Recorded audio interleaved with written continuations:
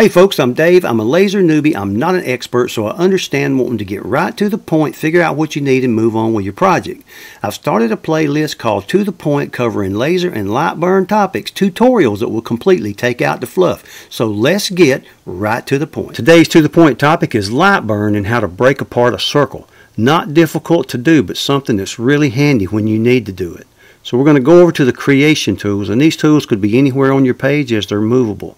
We're going to click the ellipse, hold shift, and draw out a perfect circle.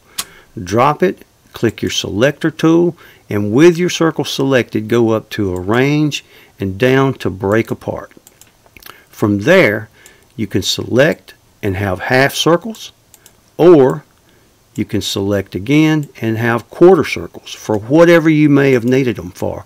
And again, it's not something hard to do, but if you need to do it, that's a handy tool to know about. And that wraps up today's To The Point topic. Right to the point, folks. The kind of content you need when you need it. So I hope it was helpful. If it was, please like and subscribe. It'll help the channel grow, and it'll help me to bring you more and better content in the future.